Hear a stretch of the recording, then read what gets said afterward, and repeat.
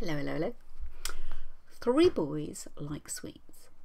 James does not like licorice, but does like chocolate and midget gems.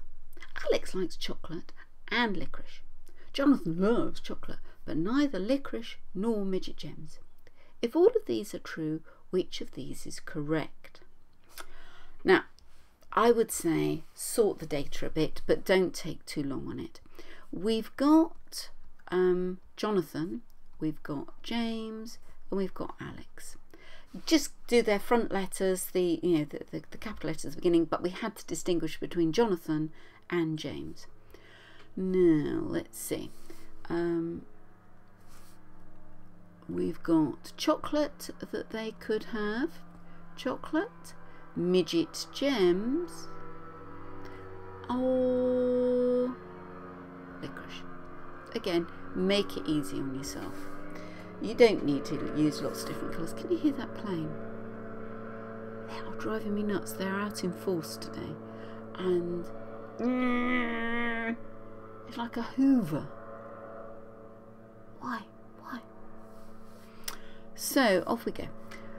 Let's sort our data. All 3 like sweets, that'll do. James does not like licorice, but does like chocolate and midget gems. So James likes chocolate and midget gems. And we're just going to leave the licorice empty, I think, because, or maybe not, we'll just put a circle there. A circle's visually much easier to do than a cross. If you've got crosses and things, they're much the same as the circles, quite visually clearer. Alex likes chocolate, so Alex likes chocolate. And what else does Alex like? Alex likes chocolate and licorice.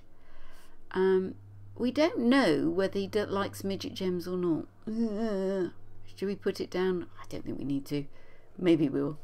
And then Jonathan loves chocolate. There we are. But neither licorice nor midget gems. So of these, which are all of these true? Right, Jonathan likes midget gems. Nope. James does not like chocolate. No. Alex likes licorice best. Ooh, might do. Should we just check?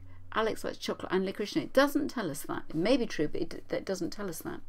All 3 boys like chocolate. Yes, look, there we are. All 3 boys like chocolate. Neither of the boys like chocolate. No. So the answer is D. Well done. Bye-bye.